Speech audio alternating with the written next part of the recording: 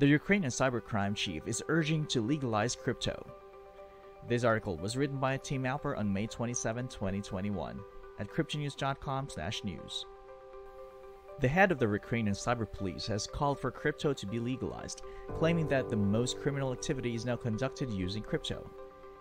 In an interview with RBC's Ukrainian service, the cyberpolice chief, Oleksandr Grinchak, stated that legalizing and moving cryptocurrency in the legal sector would help the police monitor illegal transactions with cryptocurrency more efficiently, adding that the entire online black market now makes use of digital tokens.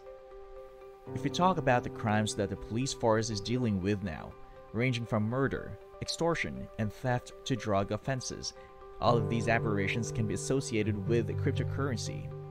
Everything except trademark and copyright infringement. That's why it is necessary to legalize it, he said. When challenged on his claim, he reiterated that most crimes now have a crypto element.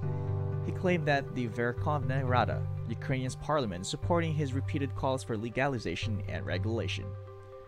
We have specialists who deal with blockchain, analytics, and communication with crypto exchanges.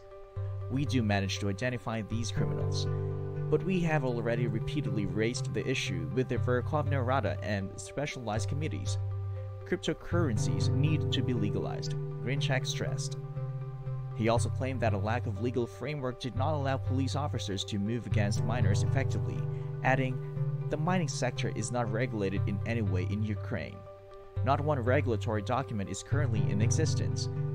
All we can charge illegal miners with is stealing electricity." If you like this video,